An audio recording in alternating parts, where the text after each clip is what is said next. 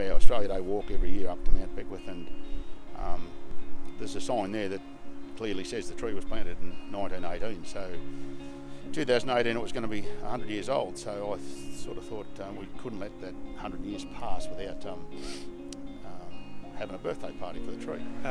Each year the National Trust try to create more interest in trees, and as part of that we have the Tree of the Year, and there were 10 trees this year that were up for nomination, and I was nominated this tree as a significant tree, and I guess the voting, which is a public voting process, voted for the Lollipop Tree with a resounding number of votes, unprecedented in the National Trust's history, I suppose, in terms of this tree being the Tree of the Year.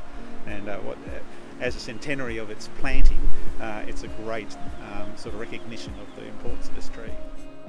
I think we had 350 or 60 people registered for the event, and I think on the day we had 320 or 30 people at the foot of the tree.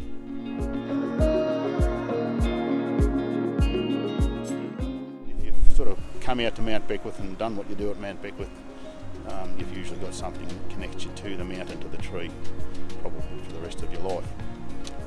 I have, because the significance that I've got. I've lived here all my life, farmed here all my life with my wife and kids. We own the land behind us here that backs onto Mt Beckworth, and that pine tree has been there all my life, and it's always been a significant part of Mt Beckworth, the lone pine tree.